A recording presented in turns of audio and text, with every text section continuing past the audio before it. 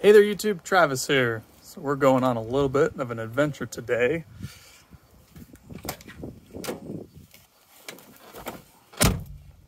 Right now, I'm about to leave my house to go check out this lot. This is the remains of a former scooter and moped shop up in Washington.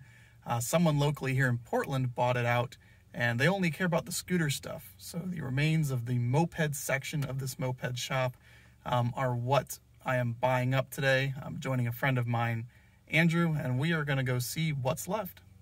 Now, I don't know what we're gonna find. I did see some pictures. It does look like there's some dealer tools there, which is what I'm most excited about, but we'll have to see. All right, let's check it out. Yeah, I think we've owned them, right? This is so cool. Wow. I don't get it, but we'll see how it looks. It says easy to install. Yeah. It better be, right? We're not real smart. I'm not going to stand by that, I bet. Unless it just sits on there and falls off. Like how... So what, this is... Some compression testers, what we got here? 2 of them? Wow, this is great. Yeah, we'll leave one spark plug one and take. Oh yeah, they're both the same. Yeah. Yeah, so as long as they're both the same, just like leave me one that looks Leave the better one. We can go over this later, but... There's some in my car. Is that display case part of it? Yeah, this is the thing that he thought would be into. All right, we're doing an overview of, trying to do a quick overview of everything from that haul. Maybe we'll just start here at the bottom. This is a big old Boxo ignitions.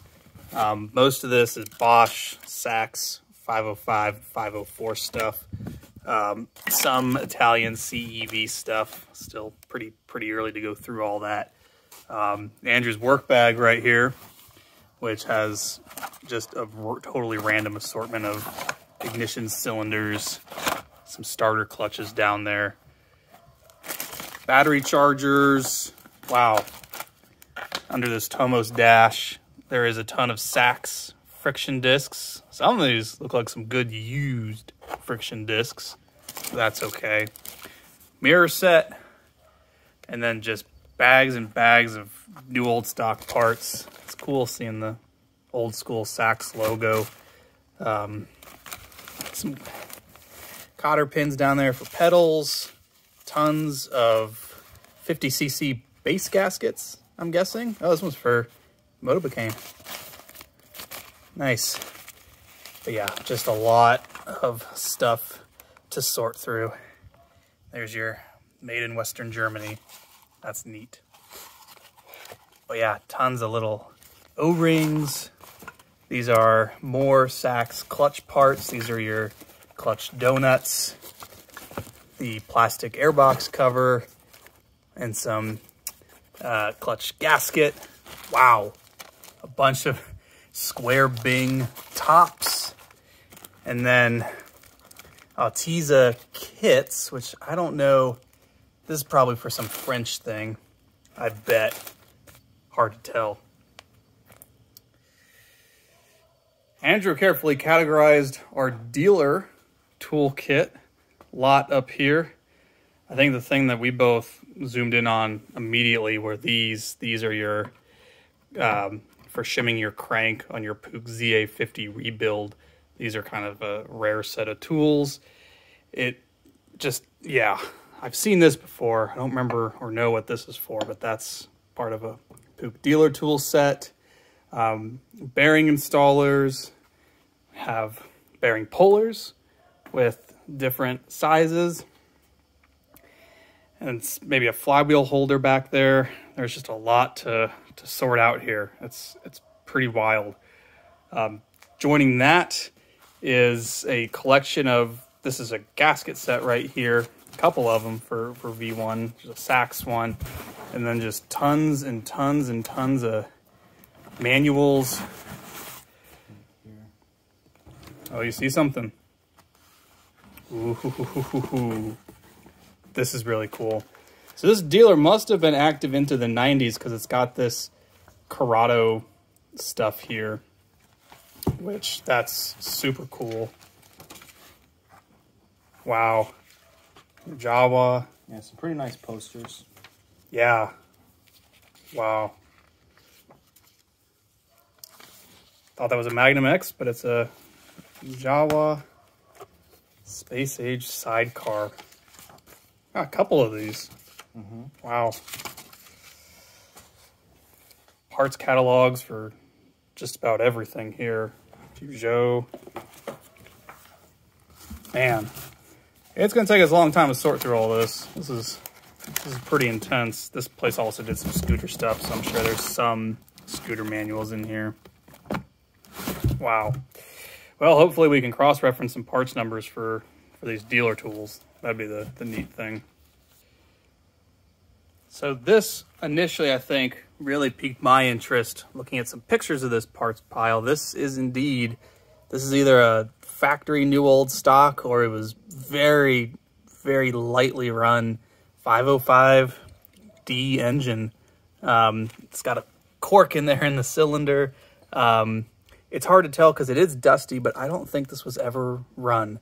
Could be wrong, but that was kind of neat to find. I mean, it's just so clean. I would be so surprised if this had run. Like, even there's nothing really in the exhaust port. There might be a tiny bit of carbon. It's hard to tell. Either way, this thing was meticulously rebuilt, or could be new old stock. Still more like general dealer tools to sort through. These are some like old school leak down testers, which I thought was pretty neat. But this one goes onto the intake. This one screws into the spark plug threads. Finding a gauge that reads this low is a little hard to do, so it's kind of neat to see an actual small one. I love the squeegee bulb.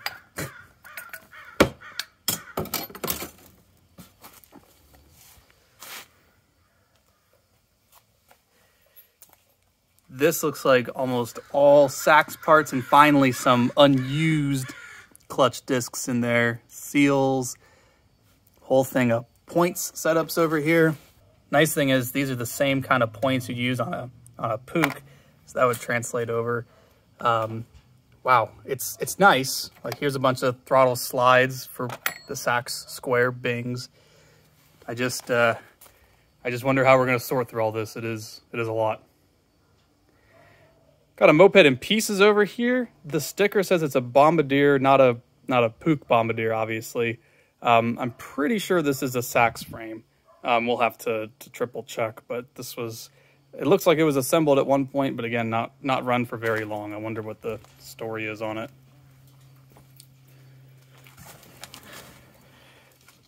This thing is neat. It does look like this is a Moped carrier that mounts right up to your bumper, maybe? It says fits most cars and vans, so this could be kind of neat as a novelty. And then we have this giant rack o' things, all the tiny little things. So if I need an axle nut, there it is. If I need machine screw, or just all sorts of little stuff, cotter pins for my pedals. There are just so many itty bitty little things here. It's going to take a long time to try and organize this. We have miscellaneous pistons. Most of these are good used pistons. Some look like they got a little hot, but total another set of pistons to sort through. And then way back over here, we have the Travis Tutorial official Torco brand 2-stroke oil, enough to last a lifetime. All right, so let's do a deeper dive on some of these dealer tools. We tried to organize, and Andrew did most of the legwork here on trying to bag and tag and figure out what's what, and some unknowns too. But we can start with the most obvious ones, the Puch tools. I think coming from the left up here, this is your Puch bearing installer right here. You have this tool, which is, Andrew, what is this for? That is the clutch support plate. Nice. I think that's what it's called. There's this guy, which this is the reamer, right? Yeah. So I guess theoretically you put this in here and it will ream it out to a larger your brass size. bushing. Yeah. Nice. That's legit. This is a bench tester. Bench holder. Bench holder for your moped, for your engine. These are the really cool shimming tools for shimming the crank on a ZA50. So you can loosen that up and then slide this. For your crank shimming, this is a flywheel holder. It expands and it's got some nubs on the other side. This is your bearing puller for doing a rebuild. This T-handle guy, remember what this one is? Maybe. That might be it. Something doesn't seem right, though. You have to think about it a little bit more. Yeah, you can put the nut on the other end.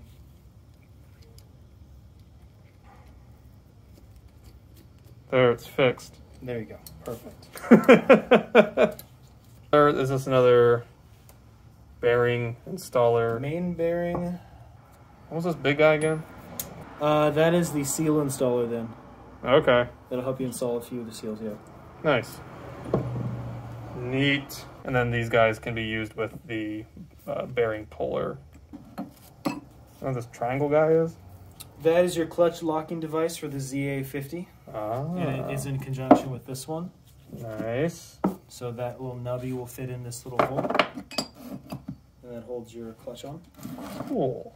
So we have some random assortment of Peugeot tools down here. And as far as we can tell, these were all bearing and seal installers.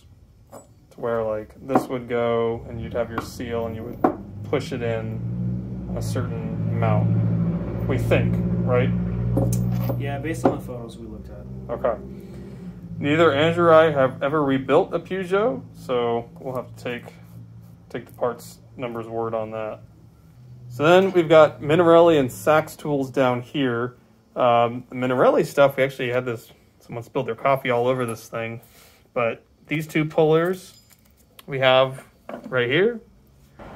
And then those holders right there, or what we have right here, these open up. And then this one's got a little thing on it so you can open it to different sizes. This is your Peugeot tool, but you could probably use this with any stock-sized moped piston. This is for pushing in the wrist pin. So you've got a T-handle up there and you push that in. It's kind of neat. In addition to this driving tool, which once again, not super knowledgeable about Peugeots, but that's what we got. This is a Sachs hook wrench. So when you're getting the nut off of the sprocket, you can wrap this around the sprocket, hold it in place. That's kind of cool. Random Motobecane tool, but this is a fork wrench tool for a Motobecane. Andrew, what were these big boys for? Shoot, it's written on there. Peugeot holding strap. Okay. This is your Sachs clutch holder tool. And there's some other stuff over here, like these are clearly larger tools, most likely meant for scooters. But then we get to our unknowns, and I'm hoping that some viewers of this will be able to identify what some of these tools are, because Andrew and I went through tons of shop manuals on the internet and the paper manuals that we have in that box, and we couldn't come up with these. First tool is this. Man, I thought I was looking at like a toilet tank part here. But this C tool and then this tapered guy right here. No idea what that is. Possibly is connected with this. Possibly associated with that. We have this lollipop tool right here. Not sure what that is. Those holes are threaded, it looks like. No, maybe not. No, they're smooth. Not sure what that's for. Not sure about this larger one right here. Not sure about this one. It's weighted in one end for sure. This end kind of makes it look like it's meant for an axle nut, but that doesn't make a whole lot of sense to me. Probably the one I'm most excited about is this half crank tool right here with this little bit welded on the back. One of the Puddle Cutters members speculated that this would go in a vise right here, and you'd be able to do some sort of shimming or testing with this sitting in a vise. This looks like it might be a Sachs crank, but it's hard to tell. Another crescent style tool right here. Another much larger crescent style tool right here. And then this guy right here, which I'm guessing is some sort of shim tool. Each side is a different thickness. But otherwise, we're not sure what that is. Okay there, YouTube. Well, I hope you enjoyed the fruits of this old moped dealer buyout. Where we go from here, well, realistically, having all these parts is nice, but I don't know what I'm going to do with a box full of intake gaskets for a Sachs carb. Realistically, my buddy Andrew and I, we do need to make our money back because we did have to spend some cash to get this stuff. But the hope is that all these different gaskets and bolts and engine parts and carburetor parts can get used or can get into the hands of people who will help them be used. At some point in time, we will probably sell, once this is organized better, a lot of these parts, sectioned up by the type of bike that they fit. Obviously, a ton of Sachs stuff. Okay there, YouTube. Once again, hope you enjoyed it. Until next time.